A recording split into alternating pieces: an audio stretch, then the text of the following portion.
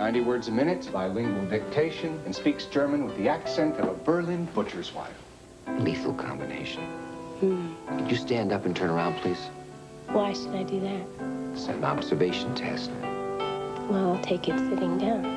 What I was going to ask you to do is stand up, turn around, and close your eyes and tell me everything you see in the room. Pictures of sailboats and polo ponies, fancy books and diplomas, stuffed fish on the wall, and a couple of guys from Harvard who are surprised that a girl who needs a job won't be treated like a slave. Are you always like this? For a woman who dares to speak her mind. The German language is very specific. Unless, of course, this is all just some kind of code, in which case you should just tell me. For a man who isn't what he seems. You're a spy, Mr. Leland. And you've seen too many movies, Miss Voss.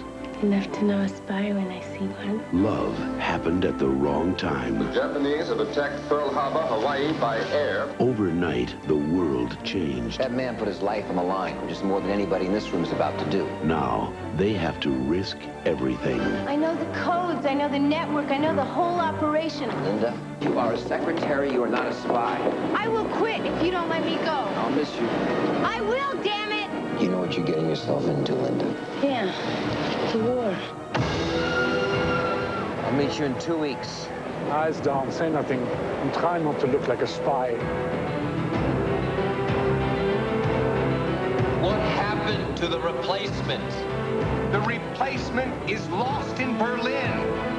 Get her the hell out of there. Go away, or you'll kill us all. Michael Douglas, Melanie Griffith. I want you on that train. I can't come out now.